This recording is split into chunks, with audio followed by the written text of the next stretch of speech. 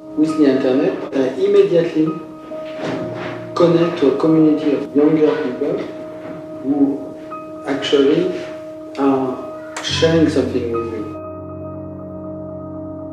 It's like a conversation, you know, a conversation. It's a conversation. You don't stop, you're always in the middle of a conversation. Yeah. It starts and you're in the middle of it, and then you add this and this and this, and the blog is like that. It's a permanent transformation, recycling of my life, of what I see, of what I feel, of what I expect.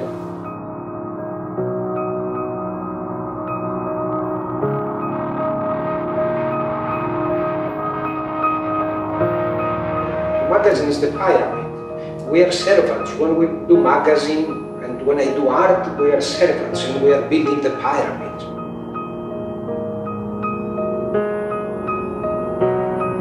But when we do internet, we are not servants. We are doing something that is not really professional. Like my work in the internet and your work in the blog is accused by the extreme professionals of fashion and of art to not be professional. What are you doing there? You are losing your time. You do a website and you do a blog. And it's superficial. Why are you doing this? That's exactly why it's powerful.